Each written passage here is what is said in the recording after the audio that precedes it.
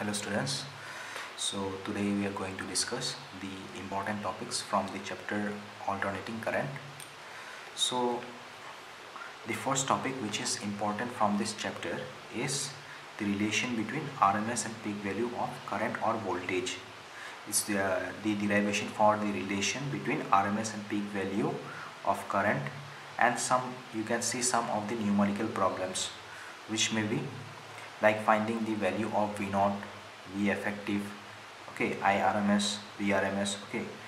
So the next important topic which is reactance and impedance. What is reactance and what is impedance?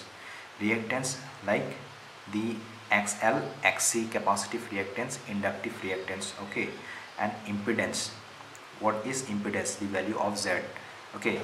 So this you'll have to study, reactance and impedance.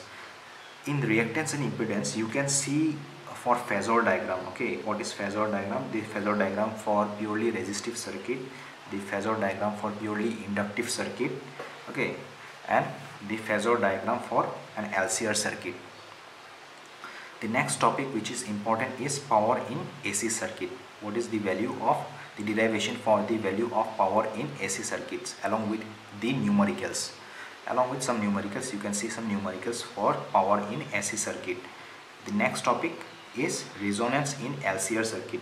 Okay, resonance, the value of resonance, the expression for resonance in an LCR circuit. Okay, resonance in LCR circuit. This is a important topic, and for this you will also have to find the value of resonant frequency. Okay, and condition for resonance. What is the condition for resonance? Okay,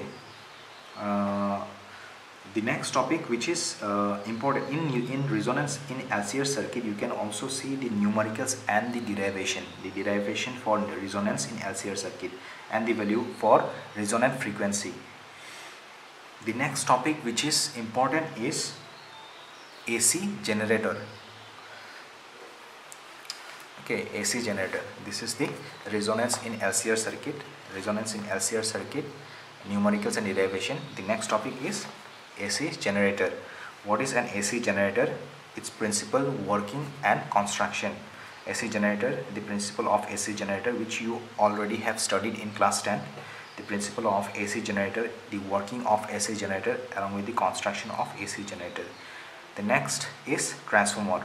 What is the principle of a transformer? The working principle of a transformer. Okay, its working, how does it work, the various parts of it, and the construction of transformer.